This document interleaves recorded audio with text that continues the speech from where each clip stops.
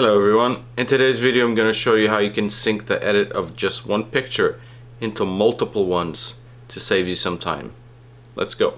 Okay, so here I am in Lightroom and I'm going to start editing this picture just randomly. Don't worry about what I'm doing exactly to the picture. The point of this video is to show you a tip on how you can sync multiple images with the same type of edit, okay? But just for demonstration purposes, I'm gonna do a little bit of editing so that you see what I did. Okay, so I went to the profile browser.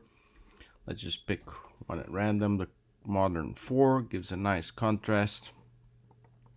What else? Let's add a little bit of clarity. Where is it? Here. Just a little bit. Raise the exposure a little bit. Play with the shadows, highlights, bring them down a little bit, raise the blacks.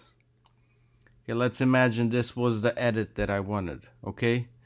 It doesn't matter if it looks good, bad, it doesn't matter.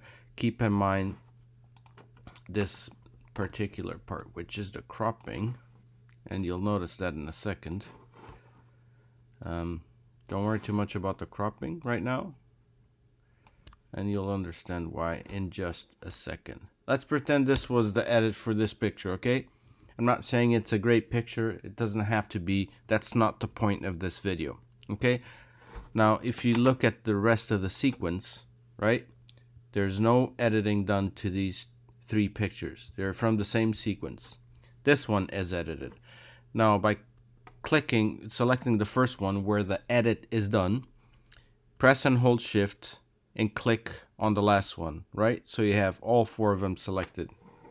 And I press sync button here, and you can remove the crop. By default, the crop will not be selected. Everything else will be. So what this is going to try to do is going to try to apply the exact same editing you did on all of these settings to the other three pictures. The reason why you don't want to have crop, or why it's not there by default, is because you might want to adjust that later, okay? But you can tick it if you want to. If you're absolutely certain that your cropping will be exactly the same, then leave it ticked. But for now, let's just select these, click synchronize, and now if I go back to those photos, they have the exact same edit. If I wanted the crop, it would crop it as well. In this case, like this one, I wouldn't use. The guy's hand is cut off.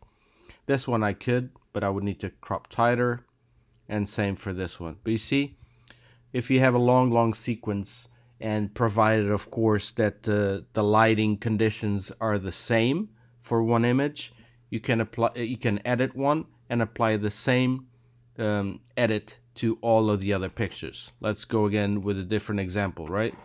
Same thing. Let's do my black and white preset. Let's raise this just a little bit.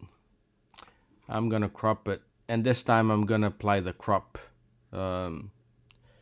option as well.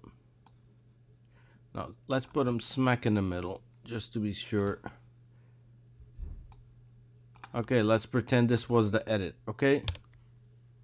No, let's not. Okay, now the sequence goes until this one. So I'm gonna select the first one, shift and click until the last one, right? And then sync, and let's select the crop too, synchronize, and boom, they're all done. All the same. It's blurry as hell, so these are not good examples of good pictures. Like this one is terrible. But anyway, that's not the point of this video. The point of this video is showing you how you can do one edit of one picture and apply it to multiple ones. If you like this video, hit that thumbs up. It helps a lot. If you loved it, subscribe, and I will see you on the next one. Stay safe, guys.